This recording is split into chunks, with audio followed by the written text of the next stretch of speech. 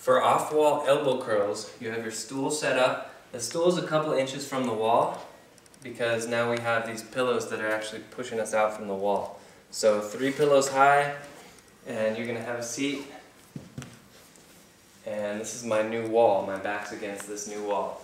Elbow curls, the old way, the beginner way, the wall stops you from going farther back. This way, you can reach back past the pillows. Now you're probably not going to touch the wall unless you're really, really, really flexible. It's probably not going to happen though, but you'll get close. You want to go past the pillow, in and out. Just like that, keeping the shoulder blades pinned together even as you bring the elbows forward.